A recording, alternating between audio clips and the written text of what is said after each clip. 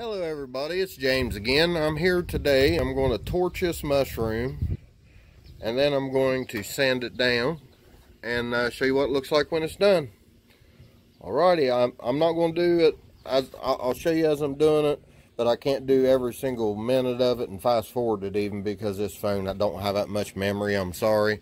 But I'll start torching it and then I'll kick you back on. I'm torching this mushroom up right now, just showing you how I do it. Just get the torch out and just darken it up a little bit.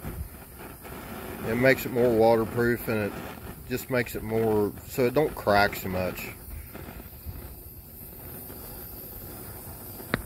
Then after you do this, you'll sand off all the rough and it'll look completely different than what it did.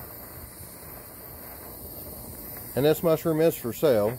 If you're interested, you can message me if I'm sending you this from Facebook. And if I'm not sending you this from Facebook, you can message me at howtoadventure, without the E on the end, 707 at gmail.com.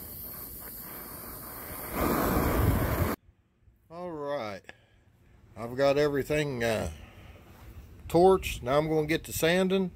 And I'll show you when I'm done. Hello everybody.